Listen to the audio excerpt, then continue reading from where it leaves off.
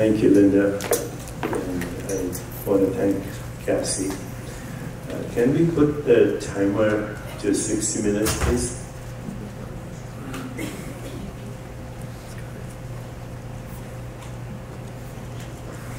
So, I'm very privileged this morning to be with you. And I was thinking last night of Edgar Mitchell, who was a good friend, actually visited the center many times. And so it's a great privilege to be here in the memory of Edgar. I want to thank Cassie for inviting me. And I was reminiscing about something that happened 50 years ago. As you know, we are celebrating the 50 years of landing on the moon, humans on the moon. I was at that time a medical student in India, and in my final year, and I was doing a rotation in a small village outside of Delhi called Balakar. And at that time, there was no electricity, there was no running water. Of course, I had a radio along with my fellow medical students, and we heard the news that humans were on the moon. Shortly thereafter, the villagers brought a young man who was about 15 years old, teenager, and they brought him to our dispensary. And they said, Dr. Chopra, can you give him an injection? This young person has gone mad, he's insane. So I said, why do you say he's insane? Well, he just returned from Delhi and he's telling us that there are men on the moon.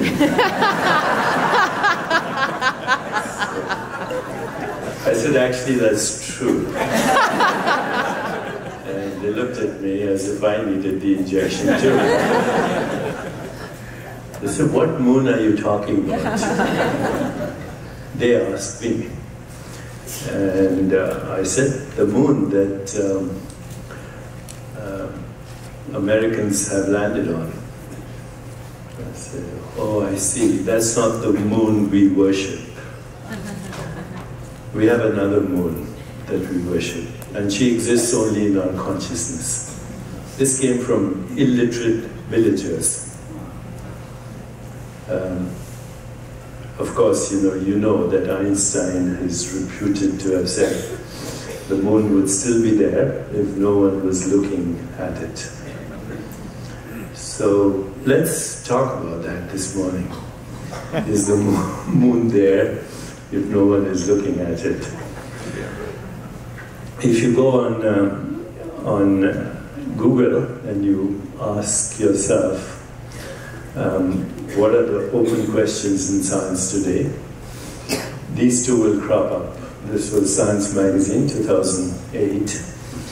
And there are 125 open questions in science. The first of them is, what's the universe made of? And we should talk about that because actually no one knows what the universe is made of. The only thing that they agree on is that it's made of nothing. So if it's made of nothing, why does it look like everything else? That is the number one open question in science. The number two open question in science is, what's the biological basis of consciousness? And I think they're related, if you can look at these two questions, because we only know the universe because we experience it. Okay? Without the experience of the universe, there's no knowing of the universe. Whatever it's made of, there's no knowing of the universe in the absence of our experience of it. And our experience of it is very species-specific. There are horseshoe crabs that live in the depths of the ocean, who have no exposure to moonlight. And yet, on a full moon day, they'll come from the depths of the ocean to lay eggs for the next reproductive cycle. It's obvious that the moon is a very different experience to a horseshoe crab, or to a bat, or to any other species. As humans, of course, we have created models of reality ever since we began to ask questions. If you look at deep history, you will see that people talk about something called the cognitive revolution. It seems that 30,000–40,000 years ago, there were at least 8 different species of humans. We call ourselves Homo sapiens, which means the wise ones, a name we gave to ourselves. Great humility. But then we gave names to other species too. Homo erectus, Homo habilis, Homo neanderthals, Floroensis, etc., etc. And it seems that all these different species of humans, the human family, just like you have the cat family, you know, you have cats and leopards and cheetahs and lions. They're all different species, but the same family. It seems all members of the human family had a rudimentary language, basically mating calls and danger calls, that's it. Till one species, us, we developed a language for telling stories. And that created the human experience. Apparently the first stories we were told were gossip. And I think they're the most important stories even today. We are obsessed with gossip. But as soon as we started telling stories, we started creating models of reality. And started asking ourselves questions. Where did the universe come from? Do we have a soul? Does God exist? What happens to us after we die? Etc., etc. And this started our whole quest for trying to understand what we call reality. So a very brief history would say that the first stories about the universe were this model, the divine universe. God, usually thought of as, at least until recently, usually thought of as a dead white male somewhere, created the universe and is the source and origin of mind. And this idea, this story led to first mythology, then religion, which is a form of cultural mythology, and then 2 other systems of thought, philosophy, theology, etc. And these flourished and gave rise to mostly all of civilization until Newton showed up. And he described the laws of motion, universal gravitation. Actually, the laws were first described by Kepler, and Newton explained them, and very successfully explained the motion of objects on Earth and of celestial bodies, and the laws of thermodynamics. These are the laws that were used to send men to the moon. So they work, right? They work. These are the laws we use when we fly jet planes and go from one location to another. And these are the laws that created most of civilization. And at this time there were other luminaries, great thinkers, Leibniz, Descartes, Spinoza, Voltaire, and all moving away from traditional religious, mythological, philosophical explanations of our existence. And they've been around for 300 years and we use them in our technology. It was not until Einstein that we began to think a little differently. So Einstein, of course, came up with two theories. The special theory of relativity in 1905. And today every school child learns that E is equal to mc squared. The matter and energy are the same thing in different expressions. The speed of light is constant, and it's constant for all frames of reference. In 1915, Einstein actually came up with a new theory. We call that the general theory of relativity, which basically described laws of gravity as the curvature of space-time gave rise to ideas like black holes, which are now documented. You've seen the pictures, and gravitational redshift of light, gravitational time decay. So as we look at the relativistic universe, you see it's much more dynamic, and you begin to realize that space-time, matter, and we might say add to that, information, are all interdependent. And as you know, recently gravitational waves were documented and led to a Nobel Prize. So, very valid again. The theory works for what it looks at. And it was around the same time that we also had another theory, the quantum universe. Albert Einstein was a reluctant participant, but the main authors of quantum theory were Niels Bohr, Schrödinger, Max Planck, Paul Dirac, Werner Heisenberg.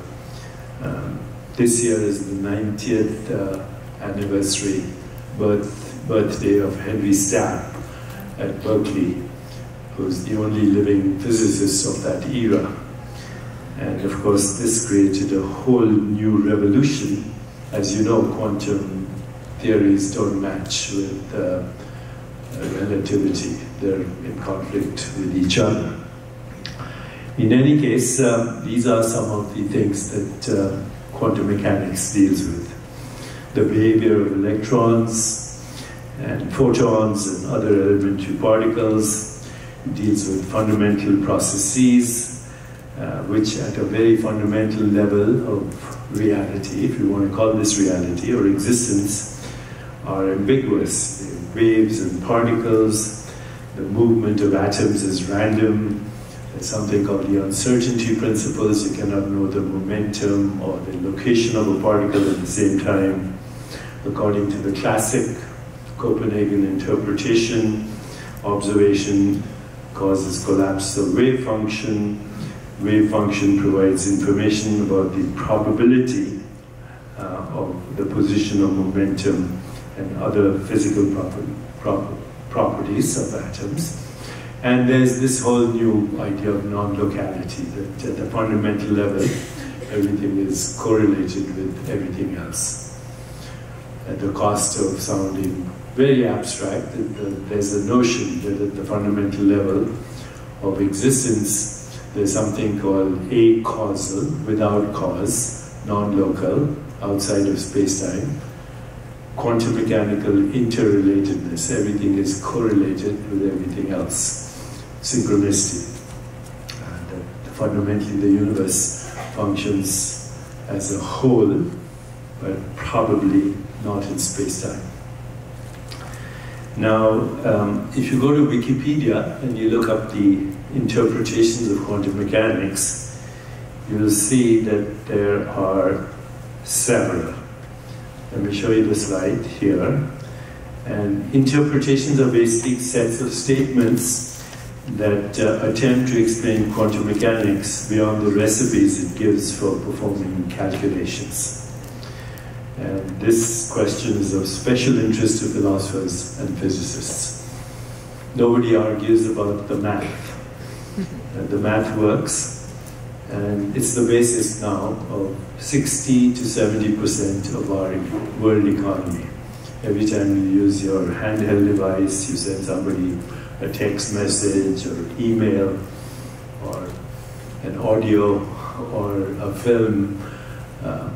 All our technologies today based on the calculations, mathematical calculations of quantum mechanics. But the interpretations, what does it mean, are several. This is a chart from Wikipedia. And the list keeps growing. The list keeps growing. Right now, the most popular theory is what we call many worlds or meta worlds or multiverses. Sean Carroll, who's the chief of physicist at Caltech, is coming out with a book on the interpretations of quantum mechanics, and he firmly believes in the multiverse theory. But until recently, the Copenhagen interpretation has been the most popular. So let me show you a short video which was prepared by my friend Christina Vercillo, who's here in the audience somewhere. She helped me make this video, and I'm going to show it to you. It's just 3 minutes or so. Let's see it. The biggest mystery of our existence is our own existence. Who are we? Where do we come from? Where do we go when we die? Where is the soul? Do we have a soul? What is our true nature? When we look closely, the true nature of reality is revealed to us.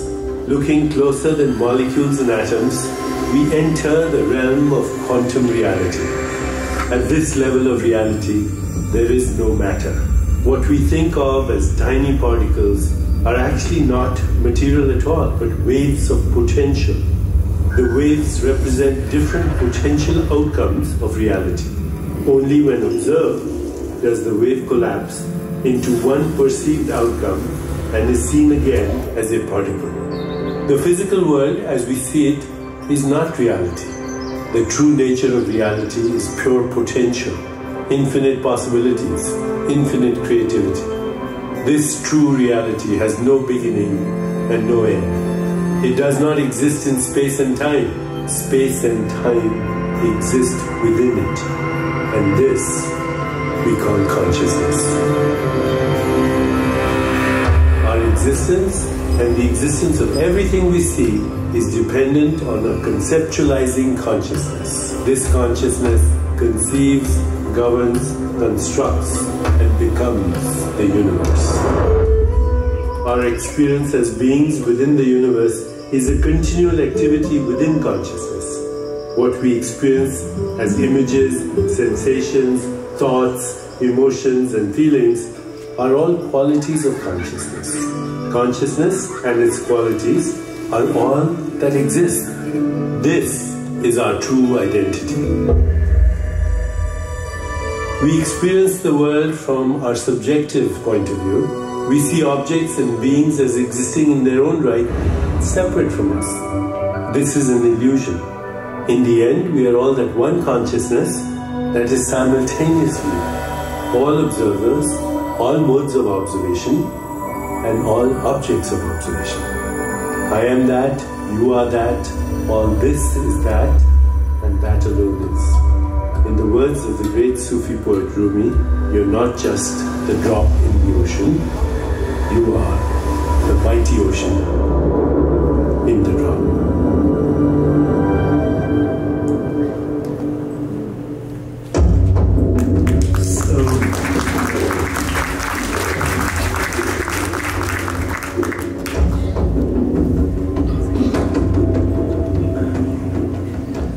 So, you know, I was very happy with this video. We made it, but there's something wrong with it. And what's wrong with it is that it assumes that consciousness is embodied. That you and I our embodied consciousness. And I'm going to question that. So this video is good, but it's not actually accurate. Okay. Let's address that, but before we do that, right now, this is the state of affairs. Eternal inflation, a theory that has become very popular, credited to Andre Linde from Stanford. And it's very difficult to explain this unless you're a mathematician. So I asked my friend Joel Premack, who's one of the authors of the double dark theory, to explain it. And this is how he explained it. Imagine there's a cosmic Las Vegas. And in the cosmic Las Vegas, there are infinite casinos. And in these infinite casinos, there are infinite slot machines. And each of these is throwing a coin randomly. And if the coin comes back heads up, it doubles in size. If the coin comes back tails up, it halves in size. Now imagine a scenario where you have an infinite trail of coins all coming up, tails up, which means they keep halving till they reach blank size.